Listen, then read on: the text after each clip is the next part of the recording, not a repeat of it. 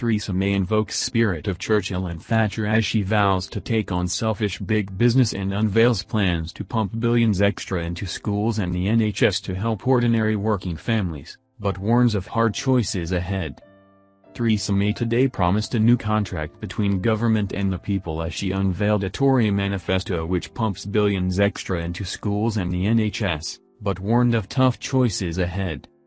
The PM invoked the spirit of Sir Winston Churchill and Margaret Thatcher by unveiling a blueprint for power entitled Forward, Together, a phrase coined by the great wartime leader and used by Britain's first female Prime Minister.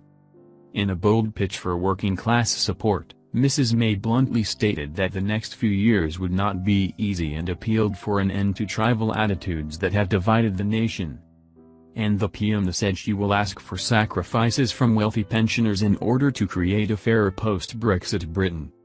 Contrasting her approach with Labour's unfunded spending splurge, the Prime Minister said she would not shy away from making hard choices to turn the country into a great meritocracy.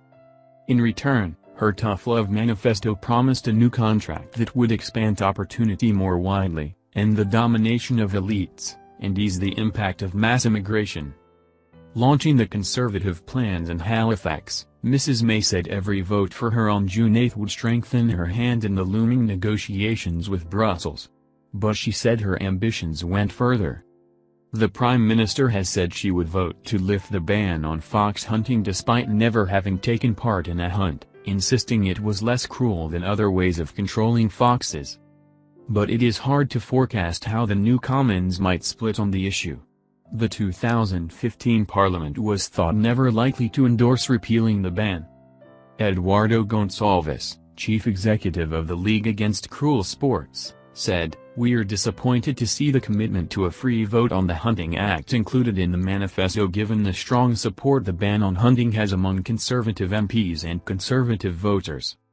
Hopefully any attempt to repeal, weaken or replace the Hunting Act will be prevented by those members of all parties who oppose the killing of animals for fun."